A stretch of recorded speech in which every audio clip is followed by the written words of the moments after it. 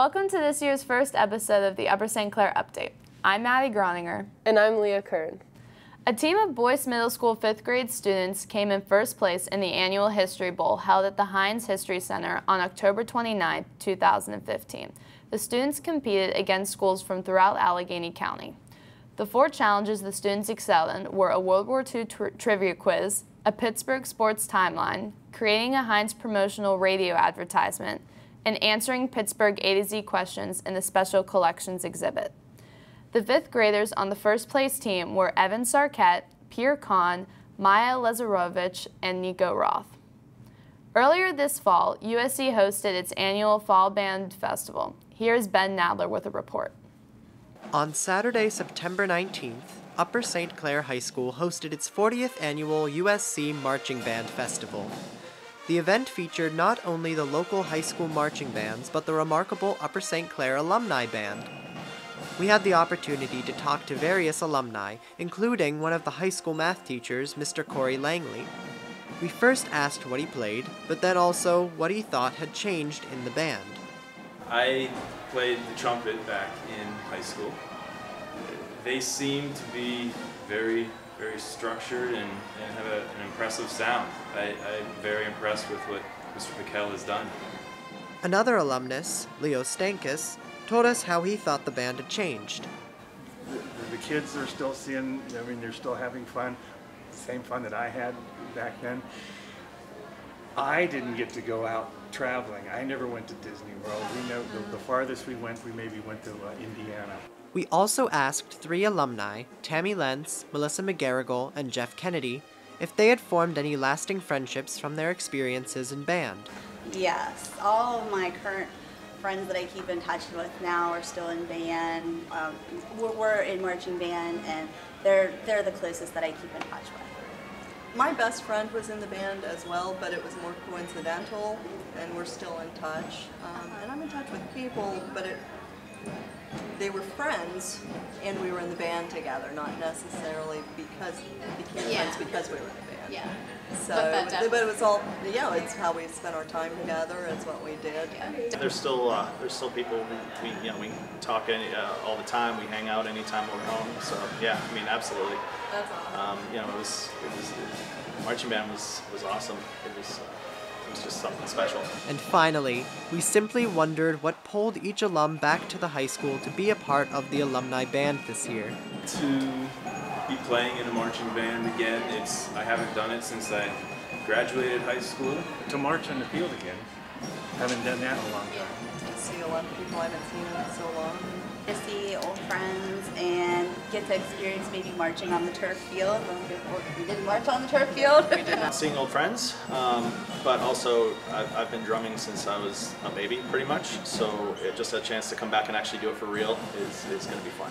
Despite some weather issues here and there, the festival was a roaring success, featuring the bands of Mount Lebanon, Canon Macmillan, Bethel Park, and of course our very own Upper St. Clair Marching Band, to name a few. This has been Ben Nadler for USC Update.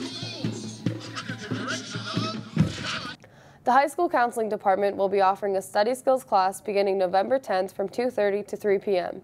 The 5-week class discusses note-taking skills, time management, test preparation, test anxiety, and test-taking strategies. If you would like your child to participate, please ask him or her to stop in the counseling office to pick up the form or download the form from the counseling webpage. This year's fall play, Tartuffe, was performed in the high school theater in October. With more information from the cast and crew, here's Kelly Kaufman. The Upper St. Clair High School's production of Tartuffe opens on Wednesday, October 21st. The cast and crew has been working extremely hard for the past month in preparation. One of many important behind-the-scenes members, Allie Rive, works as the student director and attends every rehearsal while assisting the adult leaders. Since USC students are very busy with academics, we asked Allie, a junior, how she's able to devote so much time to the play and how she got involved.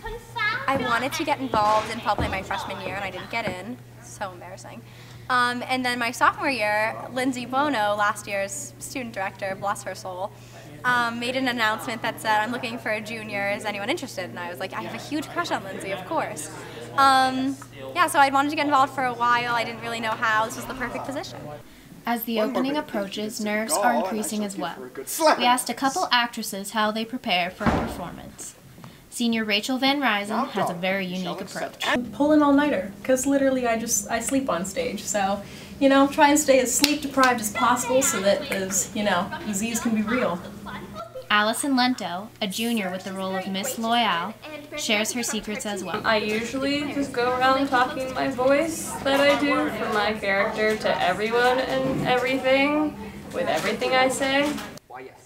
The cast and crew spent hours on end together, rehearsing to perfection.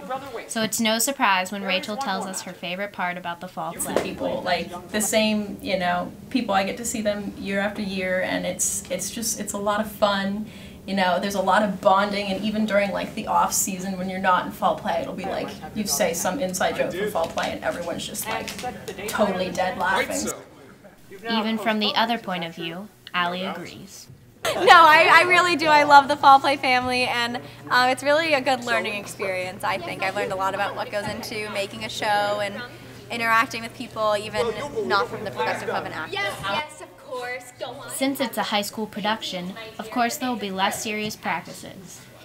One time we had people order a whole pizza, and everyone missed their cues because they were gathered around this box of pizza, and I had to, you know, I ate the pizza and then yelled at them. So, you know, a little more seriousness, but also that's what makes fall play so much fun, is that we all, you know, have a good time and do wacky things together.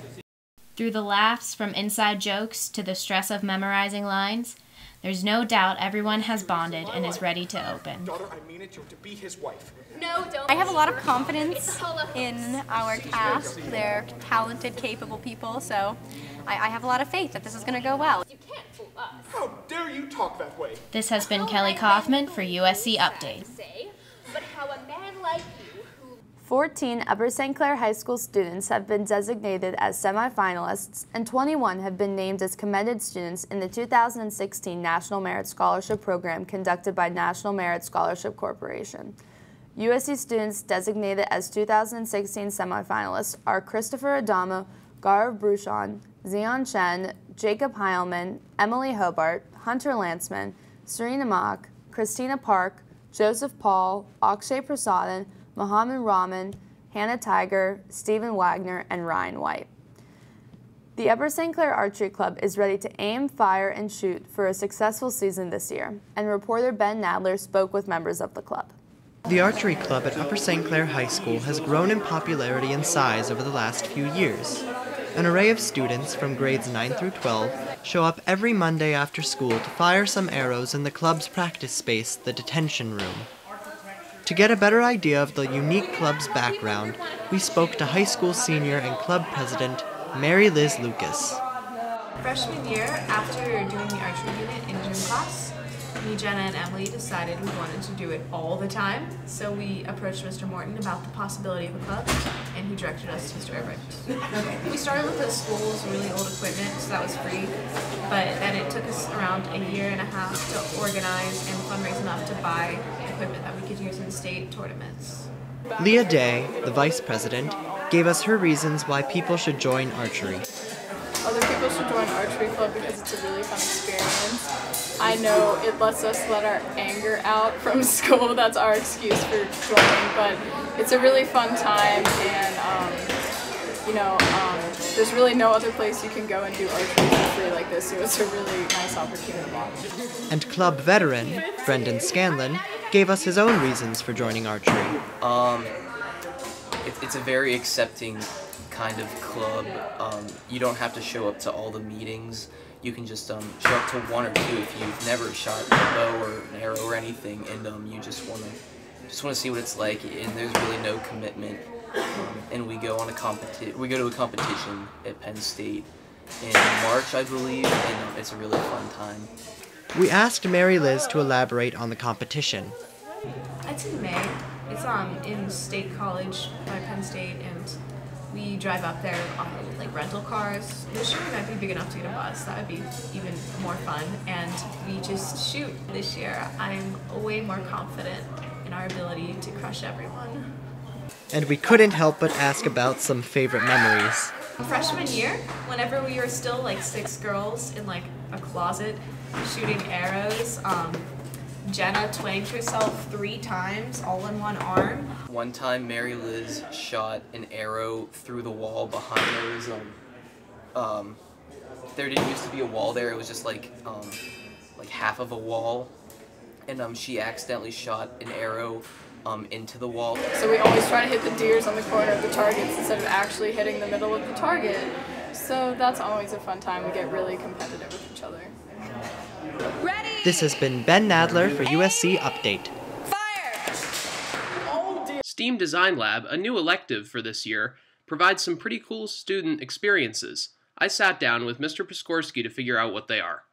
Okay, so the STEAM Design Lab is a course where students apply human-centered design methods to solve real-world problems. So there's a book that has methods that were sort of put together by this company called Luma Institute, and they're just problem-solving methods to help students focus on solving problems in a way that focuses on the human being rather than the actual product itself. I asked what students did for the first project in the course. So the first projects that they did for the course had to deal with school-related problems. So each student submitted a couple problems that they were having within the school. Additionally, we solicited all the school teachers and principals, administrators, and they all sent, or not all, but we got some responses about problems that they had within the school. I also asked what students had worked on for their first project. The students decided to work on a student drop-off and parking issue that they were having with student dropping off and teachers dropping off at the same place. There was a bottleneck and a lot of trouble with people being late. Another team worked on having more students getting more access to Wi-Fi in different areas around the school. We had another team working on reimagining how to use the library space and resources, and the final group was working on developing a method for encouraging more recycling within the school. STEAM Design Lab will be available on this coming year's schedule form. For USC Update, this has been Tyler Lamb. 21 students and 3 colleagues from the USCHS Partner School in Leverkusen, Germany recently visited. Our friends from Germany visited New York City, Washington, D.C., and spent the majority of their trip in Upper St. Clair experiencing life with families in our community. This coming summer, the 21 Upper St. Clair host students will travel to Germany with the program sponsor Ms. Deanna Baird and other USC faculty members to live with the families of the same students they are hosting this month. The Cultural Exchange Program with students from Germany has occurred since 1992, the longest-running exchange program at Upper St. Clair High School.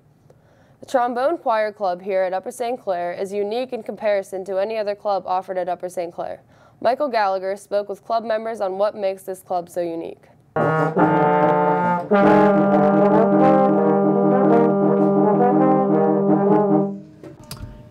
At Upper St. Clair, students have been improving their music talent skills in various clubs. The trombone choir meets every Thursday after school, led by President Pushkin Roy and drum major Kabir Khan. Another senior in the group is Rohith. He helps out whenever the other 2 seniors cannot be present. That we get to play great trombone music with our friends. It goes outside a lot of what the stuff we play in maybe marching band, concert band, or wind ensemble. It's specifically for trombones, and it's a lot of fun because we play us a lot of stuff like, the Mission Impossible theme. And last year we worked a little bit on some songs from Bruno Mars, and hopefully we can do that again this year, and it's going to be a lot of fun. The club accepts all grade and skill levels. Junior Tharoon Reddy takes time out of his busy schedule to be in this fun group in order to play great music.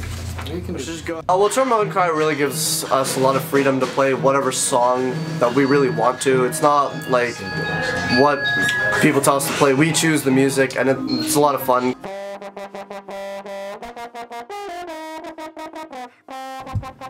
This has been Michael Gallagher reporting for USC Update. The Upper St. Clair Mentoring Program is by far one of the school's biggest accomplishments. The program allows juniors and seniors to mentor freshmen by going into their homerooms and giving them friends to talk to during the difficult high school transition. Mr. Marquis, one of the heads of the program, talked to us about what being in the mentoring program means to him. It means a lot to me. It's one of the things I'm most proud of being involved with. It's the most fun by far of anything that I do, of all my responsibilities. Get to hang out with kids, I get to make an impact on the school, so it's a lot of fun and it's important. Allison Lippert, a senior super mentor, let us know about the changes taking place in the program. We're trying to get more seniors involved this year, and we want them to go back to homeroom and kind of stay connected with their sophomores now. So I think that's one of my biggest goals, is to just keep the connection going so they don't lose it for senior year. Mrs. Hawes, a first-year head of the program, discussed why she wanted to be a part of the mentoring program. I always wanted to be a part of the mentoring program because it's amazing to watch what the juniors and the freshmen, the relationships that are formed, and how great of ambassadors that our juniors become for those freshmen coming into high school. Lastly, Mary Cugini, another super mentor, spoke about what being a super mentor means. I think the supers have a cool opportunity not to mentor the freshmen, but to mentor the mentors at this point and to really get involved and see how they grow as juniors and as people. The mentoring program provides huge supports for incoming freshmen and also develops lifelong friendships. Mentors will continue to have interactions with their freshmen throughout the year. This has been Leah Kern for USC Update. Upper St. Clair School District is proud to announce that Baker Elementary School is one of 335 schools nationally to earn a 2015 National Blue Ribbon Award. The 2015 National Blue Ribbon Award is the second received by Baker Elementary School, having first earned this distinction in 1998. The National Blue Ribbon Award program honors public and private elementary, middle, and high schools where students either achieve very high learning standards or are making notable improvements in closing the achievement gap. The award plaque affirms the hard work of students, educators, families, and communities in creating safe and welcoming schools where students master challenging content.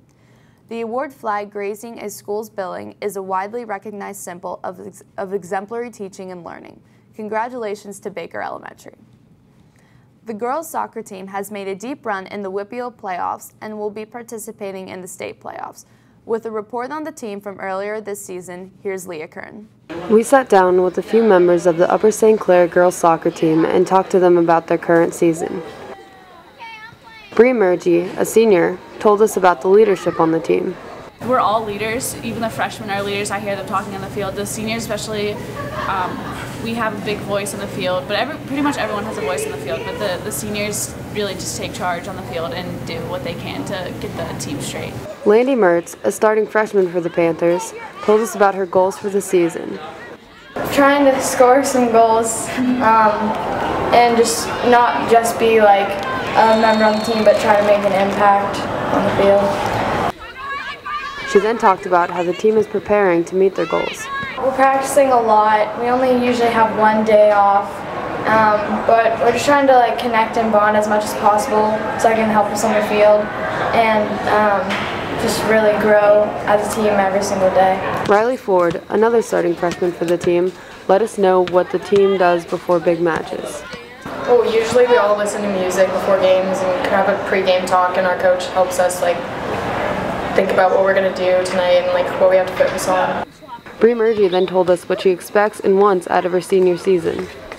Out of this season, I want a title. I want to go far. I don't want to just win our section because we're undefeated now, and just go in the first round of playoffs and lose. I want to go as far as we can. Our players are just so good, and we are too good as a team to fail soon. I don't want the first round of playoffs to be my last soccer game. I want to go far, and I want to get a title. The girls' USC soccer team is currently undefeated and #1 in their section and in the WPIAL. We wish them the best of luck on the road to Highmark, and this has been Leah Kern for USC Update. We are excited to announce that Mr. Alex Scheffler, a senior member of the high school mathematics department, was nominated for and recently received the University of Chicago Outstanding Educator Award. Mr. Scheffler was nominated by a former student for the award. This award speaks volumes about the quality of education that Mr. Scheffler provides to students, as well as his commitment to carrying out the district's mission of ensuring happiness and success for all learners. If ever in need of a hand to assist in a technological computer problem, the Smart Desk helpers are the ones to turn to. Here's Tyler Lamb with more. The Smart Desk is a new independent study course at the high school that focuses on helping both students and staff with technology. I sat down with current junior Mike Debsky to see what he does at the Smart Desk. So I've been helping since the beginning of the Smart Desk, which was the beginning of my sophomore year last year. I generally help with student and staff support, more hardware stuff, Promethean board breaks, a computer won't log in. I asked him what he liked the most about Smart Desk.